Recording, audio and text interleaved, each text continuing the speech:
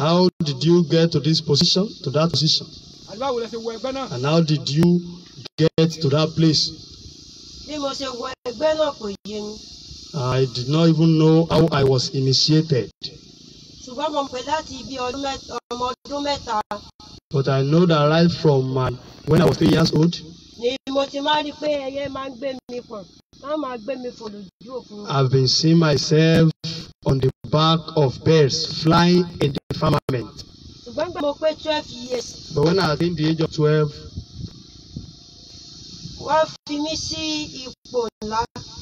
I was installed into a high position. Before I was installed at 12 years,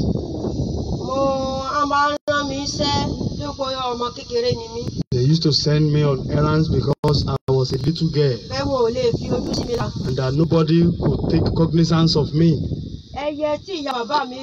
The bird which my grandmother used, that is the mother of my father, is the one I always fly about with.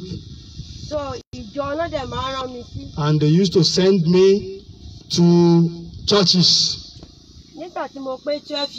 When I was 12,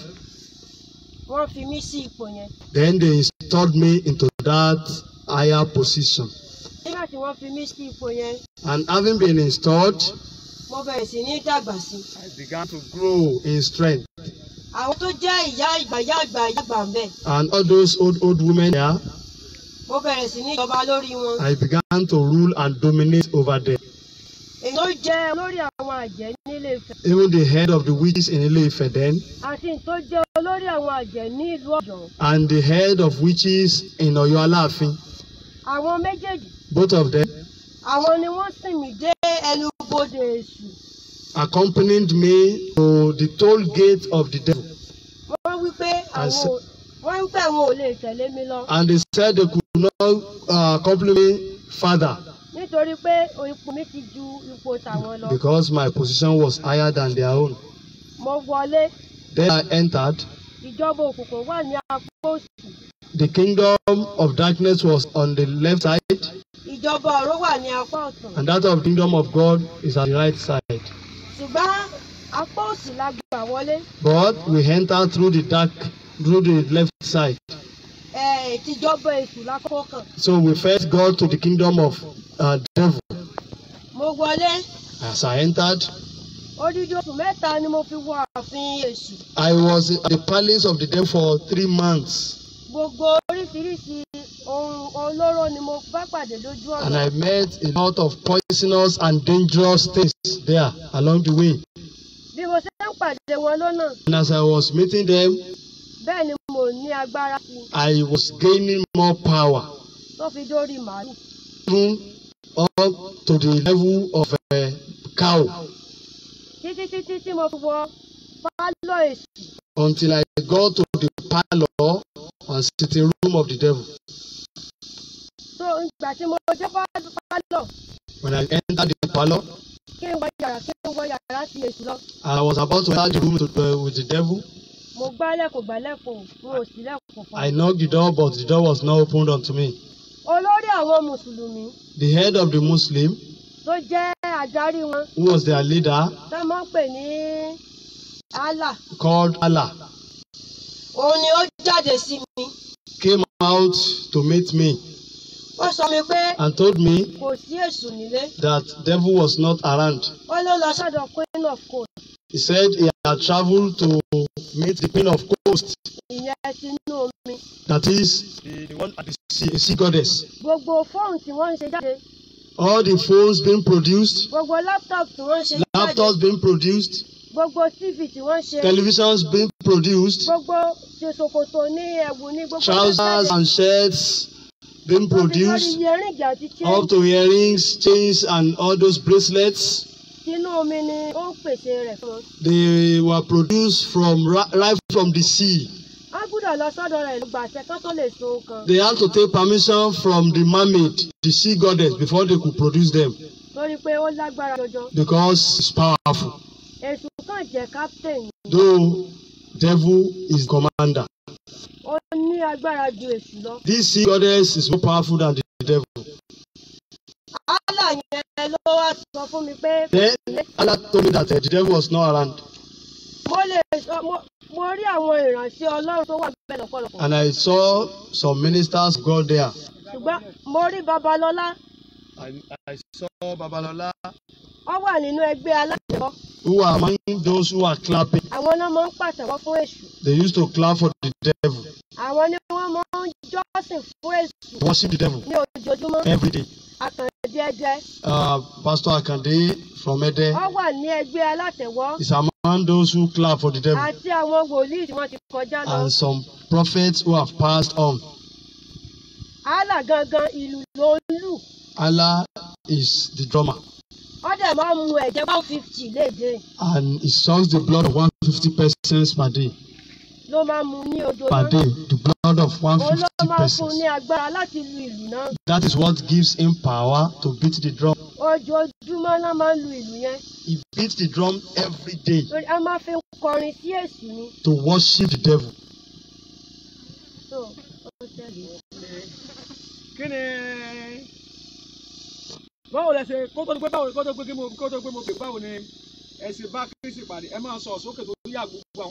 Before I ask you how you met with Christ, please try to be audible because the whole world is watching you. What is the source of your power?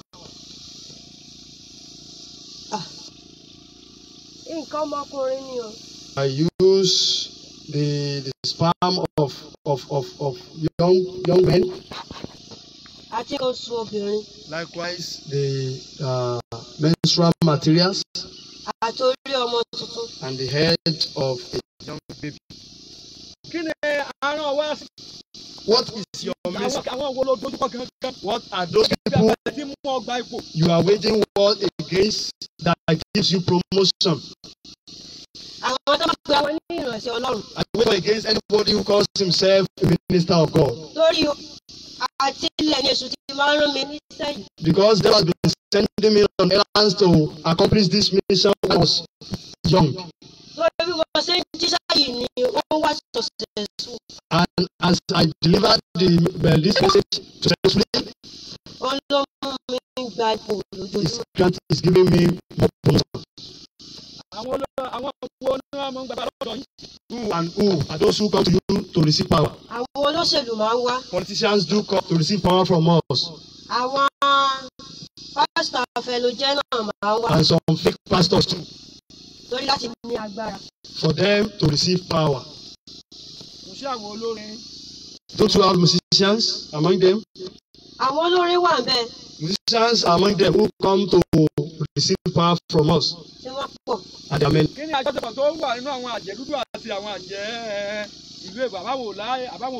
are any relationship between the witches in Africa and witches among the Western world. We have relationship. We do connect. We work together as one body. How do you understand the language of one another? There is a particular language we speak that is common to us. Are you saying you all speak the same language there? Yes. How do you perceive the language of this world?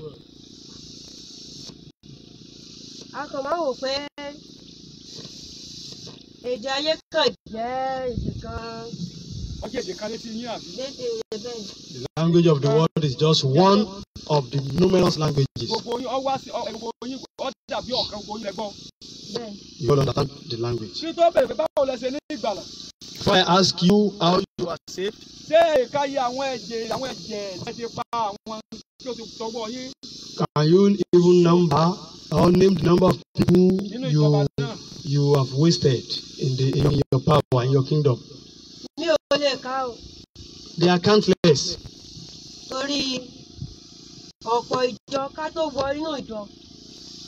Because in various churches before I got to this college,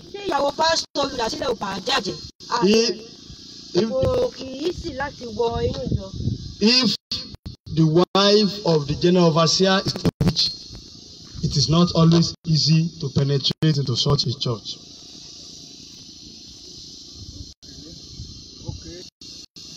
How did you enter into the church where the wife of the GO is not a witch? We do send young girls who are fair in complexion. A fair in complexion ladies who can dress well. We do send them into such a church. How were you saved?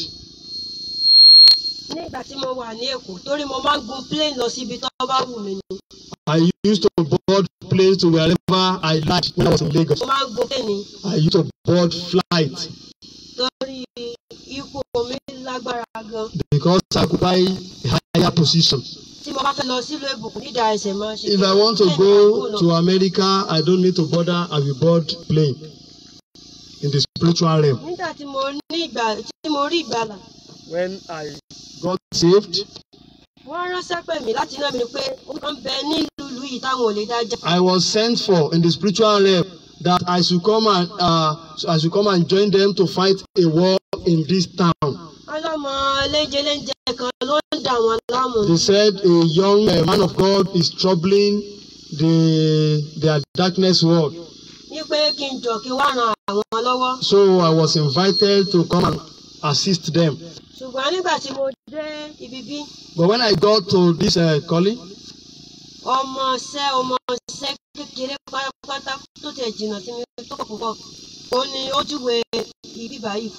one of our junior colleagues in the spiritual realm gave me the direction to this church.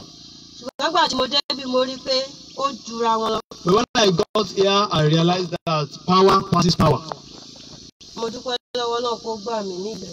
And I appreciate God because He delivered me there.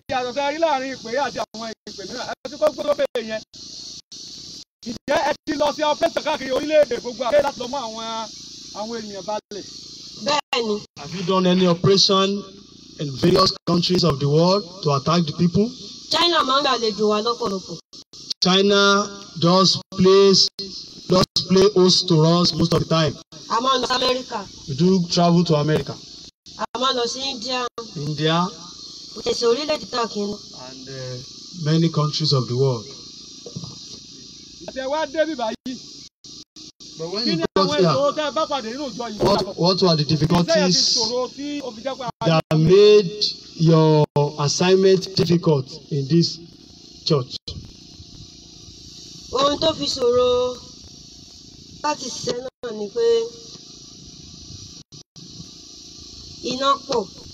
The first thing that made it difficult was fire, power, and authority.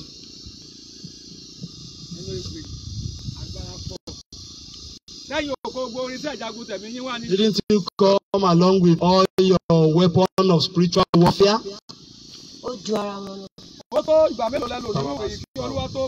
For how long did you stay in this calling before Christ met with you?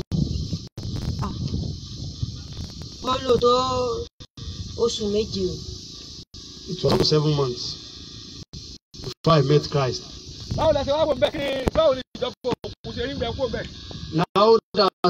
you have left that platform, can you describe how that place looks like now? There was confusion in the darkness world. Because whenever I was coming, they will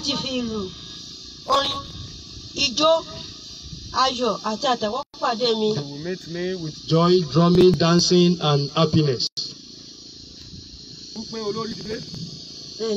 To welcome me as their leader.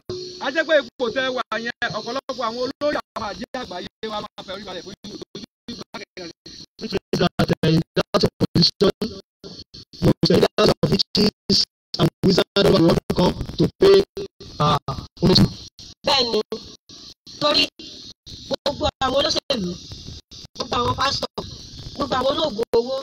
gbogbo àwọn tí wọ́n fi ẹ̀mí ènìyàn ṣòfò ọ̀dọ̀ mi ni wọ́n máa sọ mí tiẹ̀ sí. Yes, because those politicians, most faith pastors, herbalists, money ritualists, they do come to submit all their works into my custody.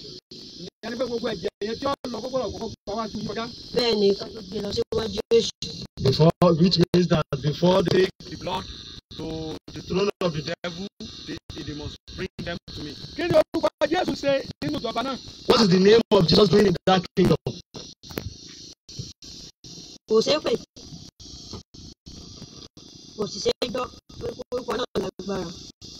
That nobody can wait to hear the name because the name is powerful.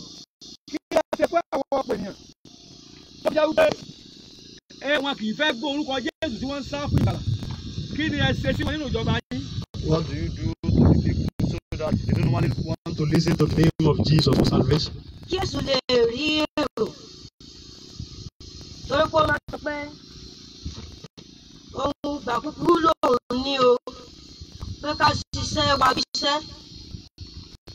So àwa dá gbogbo àwọn ẹ̀mí òdì Queen of Coast ló máa ṣiṣẹ́ yẹn. Through the help of the Queen of Coast, we send that strange spirit to the people because the devil has told us that he had a limited time to operate.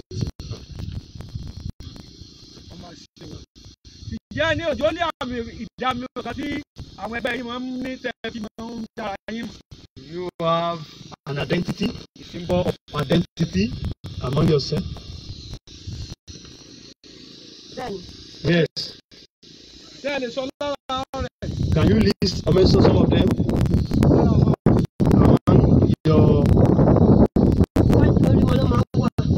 The identity number is always on their forehead.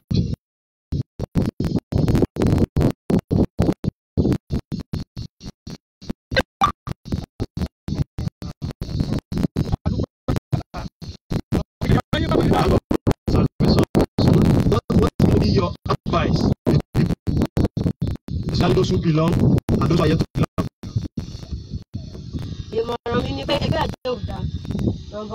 Number one, witchcraft is not good. I did not just get there, but I was initiated when I was very young by my grandmother. When I was working for the devil, the life became completely spoiled.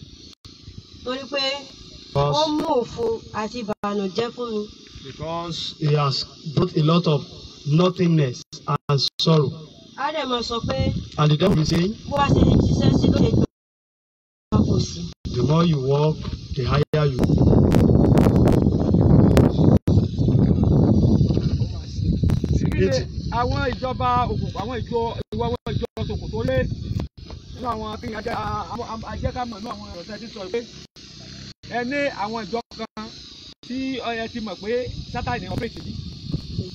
Báwo ni àwọn ènìyàn ṣe lè máa ọ̀pọ̀lọpọ̀ àwọn ìjọ tó jẹ́ ti òkùnkùn? You know some of the churches that belong to the darkness world? You cannot know. Because they are calling on the name of Jesus. But the difference is clear.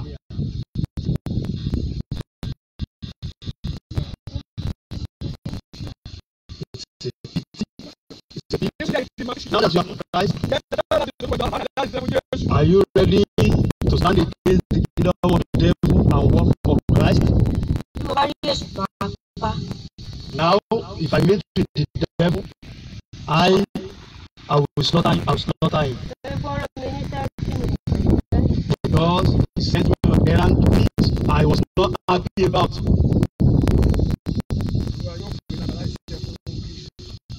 God empower you to work for Him. Amen. You have listened to a few. We want to get to heaven because you know. Why can't you give your life to Christ right now? Because tomorrow will be too late. Ọ̀la lè pẹ́ jù. Tomorrow may be too late. Bíbélì wípé Bible says, ẹni tí bá ń dẹ́ṣẹ̀. anyone who commits sins is of the devil. Nítorí dídé ìlú ọmọ Ọlọ́run ti fa. And for this purpose, Son of God manifest to destroy the works of the devil. Ṣé ìwọ náà ti kọ́ owó wáyé? How do you fall into the hand of the Ó ti devil? lè gbára rẹ̀. And you cannot deliver yourself. Tó o bá fi ayé rẹ̀ fún Jésù. But you can be delivered if you give your life to Christ. Sọ ìgbàgbé ń fi arábìnrin yẹn sọ. I hope you have not forgotten what she said. Ó wí pé She said, orúkọ Jésù jẹ́ alágbára. the name of Christ is powerful. Nígbà tí a ṣe iṣẹ́ sílẹ̀ lọ́wọ́. When you are accomplishing and deliverance administration, Ọjà kẹ́rọ̀ wípé she made us to realize yàrá that tí òun wọ̀. that room she Ọ̀rọ̀ èrò náà máa ń sọ òun. that many people are there to watch over her. Those that are very powerful. Pé ó fọ́ láti lu ẹ̀jẹ̀. And that it was very easy for her to use blood Àti láti pa. and to kill. Àti àwọn ènìyàn yìí. And with these Tí people, wọ́n bá gbàgbà lọ́wọ́ wọn. whenever they come to her to receive power, and whenever they die, Ó ní wọ́n ní bàtà wọn kó wá sí fún ìyà. there is a place where they pass them for suffering. Because they know Ọlọ́run sì máa dájọ́. that judgment of God is imminent. Àti pé Èṣù ní ìgbà kékeré. And that devil has a very short time. Ìgbàlódé ọjà ara rẹ̀ gbà fún Why wa. can't you deliver yourself? Ó pè ọ́ lọ́lẹ̀. It's calling out to you today. Bọ́yé ìbò ní aláwọ̀ fún yọ. Either you are an African or you are Caucasoid or Mongoloid. Ìgbàlódé kan Kristi fẹ́. Christ demands the salvation of the souls. Agbára tó ò lè gbà. No other power can deliver you. Gbogbo ẹ̀yin àjẹwẹ́wẹ́wẹ́. You these little witches and Gbogbo wizards. ẹ̀yin olórí Jésù ṣé mẹ́lẹ̀ yìí. This the leader has been captured by Jesus. Ẹ wá fàyè yín fún Jésù. Come and surrender your life to Christ. Kájọ jáde kákó àwọn èèyàn sínú pé Let fún us lélẹ́lẹ́. work together and deliver people from the snares of the devil. Ibi tó bá sọ pé Jésù Olúwa. Whenever you find yourself, say, Jesus, my Lord, Bọ́bá ọ̀pẹ ìwọ ni Ọlọ́run. I believe you are God. Ọwọ́ sáyé You came to this world láti kú nítorí ẹ̀ṣẹ̀. to die for my sins. Nítorí ilé yìí For this purpose, ni mo kọ́ Èṣù. I renounce the devil Ẹ̀ṣẹ̀ and sin ayé and the world àti ara sílẹ̀. and carnality. Pẹ̀lú gbogbo iṣẹ́ wọn. With all their works, Mo gba Jésù I accept Christ, ní Olúwa Lord àti Olùgbàlà and mi. Savior. Mo kọ́ gbogbo iṣẹ́ mi tó jẹ́ mi gbogbo bàbá mi. And all whatever belongs to me, that belongs to me, Bí àkóso Kristi. I put them under the control Nínú of ìpè tí ọ̀lẹ́bẹ̀ wọ́n. this right calling. Ìpè Jésù ọmọ ọlọ́run gbogbo ọ̀pọ̀. Calling of Jesus Christ for souls. Láti wákàtí lọ. And from this time, Mo dìdì rẹ̀. I belong Christ. Jésù Olúwa.